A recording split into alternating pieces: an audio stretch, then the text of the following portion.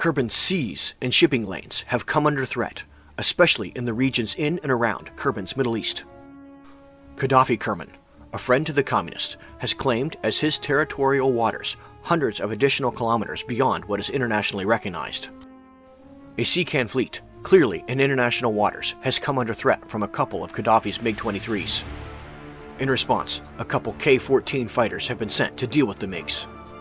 This comes at a time when many other nations feel that they can challenge the militaries of the Centra Kerbin Alliance Network. This all comes at a time when one of CKAN's members had to retake one of their islands that had been invaded. This is Echo 3, and let's continue discussing the Cold War. Elsewhere in the Middle East, an ongoing war has threatened international shipping, with both sides targeting ships passing through the region. In response, the Alliance has sent a naval task force to the region. Unaware of the incoming missile, one of the Alliance's destroyers has been hit. Thus, the Centra Kerbin Alliance Network has been dragged further into this local conflict. In response, the Centra Kerbin Alliance Network will be sending even more air patrols into the region.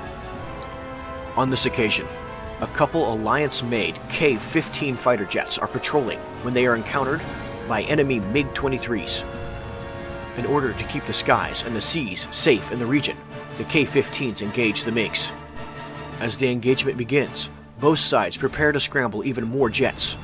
The K-15s are armed with both radar-guided and heat-seeking missiles.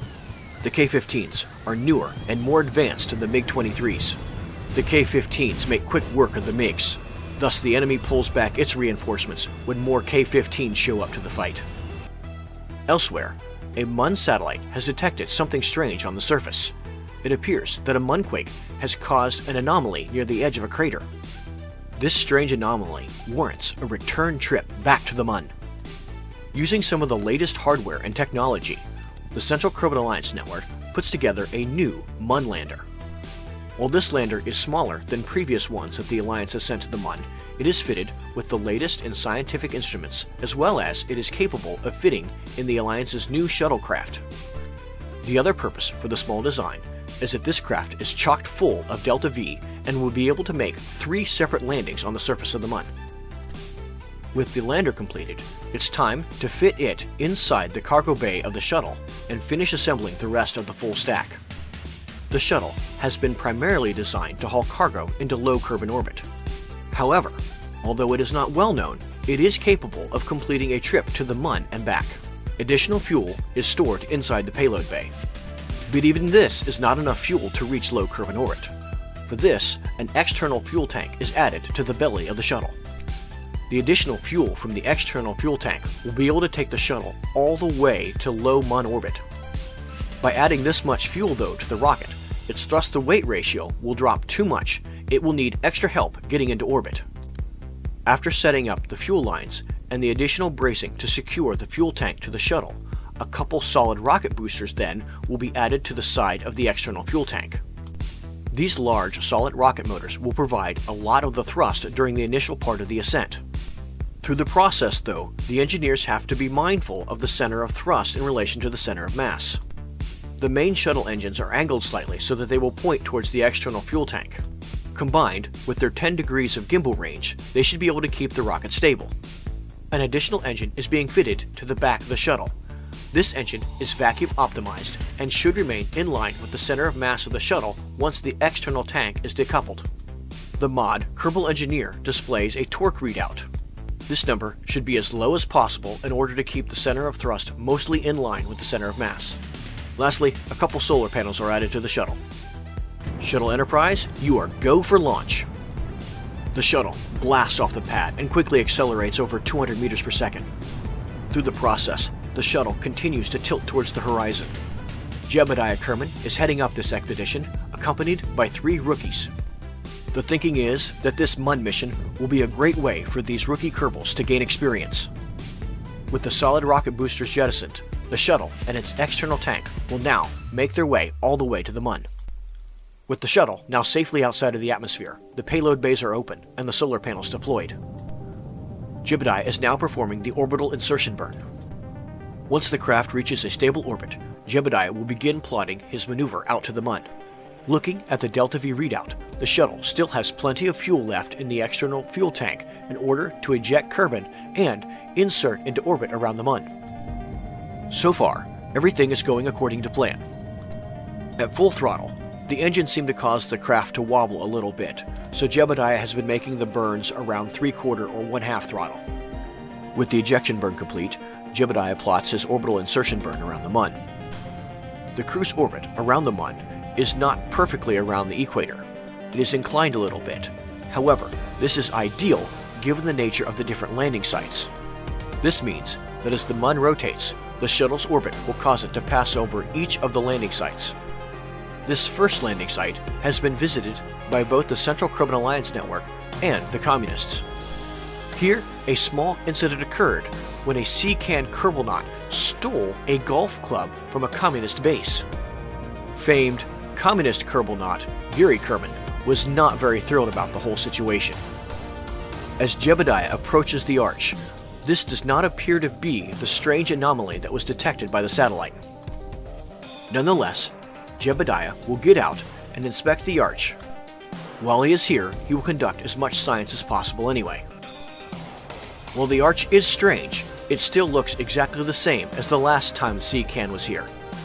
Jebediah then uses his EVA pack and heads back to his lander. Once on board, he prepares to make a suborbital hop over to the next location. Based off the data from the satellite, this next location is most likely where the Munquake occurred. By just performing a suborbital hop, Jebediah will need a little less delta feed than he would if he were to achieve orbit first and try to land again. As Jebediah approaches, there is definitely something strange about this new location. There seems to be some kind of glow coming from the arch. Is that some kind of ring-like structure contained inside the arch? What do these symbols mean? And do all the arches have something inside of them? Jebediah says he's getting some strange readings, similar to when they tested a Kraken drive. The purpose of this ring structure is unclear, but it is a mystery that warrants further exploration. After visiting the third arch, Jebediah went back to the shuttle. The third arch looked very much like the first arch. Only the second arch had something exposed. Jebediah and the crew pondered the mystery of the arches on their trip back to Kerbin. Now, as they enter the atmosphere, they must refocus again on piloting. The crew has come in a little too aggressively, and the excessive G-forces have caused them to pass out. Upon regaining consciousness, Jebediah pulls up and fires the engines in order to fly over the mountains. The shuttle has not been designed to lithobrake. With their altitude and speed restored, Jebediah now lines up with the runway. The shuttle has the added mass of the Mun lander inside, and Jebediah says that it is falling like a brick. Jebediah makes one final burn with the engines and is able to line up and touch down safely. But there's no time to celebrate. The Communists are making a raid on the Space Center. Johnny Kerbin must quickly scramble. The Communists were listening in to the shuttle's communication and must think that there's some new Kraken drive technology on board. Fortunately, the Centra Kerbin Alliance Network has developed an aircraft specifically designed for taking out waves of enemy vehicles. This slow-flying aircraft is heavily armored and heavily armed. It is capable of carrying a plethora of bombs and missiles. And jutting from the nose is a very special cannon. This is the Avenger cannon. And it is able to spew out a 30mm depleted uranium round. And the aircraft is able to carry laser-guided Hellfire missiles. The pilot merely needs to keep the laser on the target, and the missile will fly right towards it. And just like that, Johnny has already dispatched half of the enemy forces. The Space Center is very thankful to have Johnny around today, while the Communists, on the other hand, seem less than pleased. The re-emergence of Kraken technology has awakened Communist aggression towards CKAN. With the Centra Kerbin Alliance Network involved in so many different conflicts around the globe, they are vulnerable to all-out Communist aggression. The Cold War is on the brink of going completely hot, and the Space Center may be left to fend for itself as the Communists seek more answers to the Kraken technology. What is the purpose of those Mun arches, and how do they fit in with Kraken technology? Answers need to come quickly, as the situation on Kerbin is deteriorating quickly. I I'm Echo 3, and thanks for joining me to discuss the Cold War. I will see you next time.